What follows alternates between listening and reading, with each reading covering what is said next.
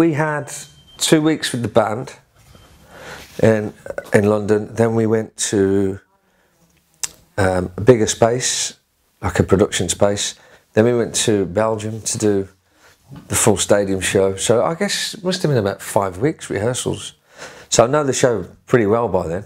That's why I say there's no room for error, really. You should know what you're doing by then. And I think there's 36 or 38 stadium shows to do, which we're halfway through. And it is the heavy entertainment show. It's probably one of the most fun tours I've played drums on, because it's got a bit of everything. You know, Robbie's got years and years of great hits, so making a set list is tough for him and tough for everybody, because everybody wants a different song. You can't possibly do them all.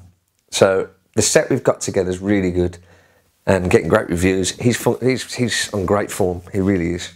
But, you know, Robbie's one of the best entertainers, well, he's the best entertainer in my eyes.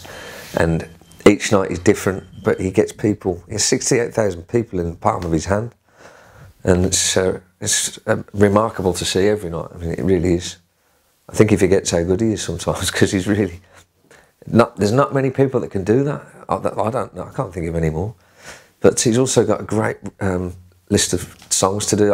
One of my favourites to play live is Kids, the track he did with Kylie, because it's a good arrangement and there's lots of brass hits and it's a good visual song, and I like the groove on it. And I go from I've got 2 kicks and 2 snares, so I go from the left-hand kit to the big kit for the chorus, so sonically and groove-wise it all feels in a nice place. It's got a bit of everything in it.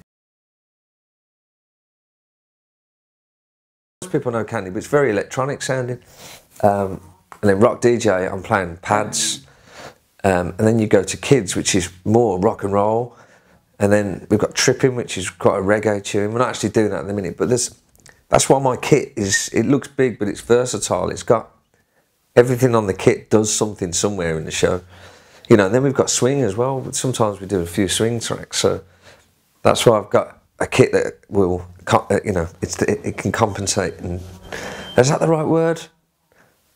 No, the kit accompanies any tracks that Rob wants to do. You know, that's what my job is. So the kit looks pretty big, but everything has a place. Everything is used. Even the splash cymbal, I think it gets hit once.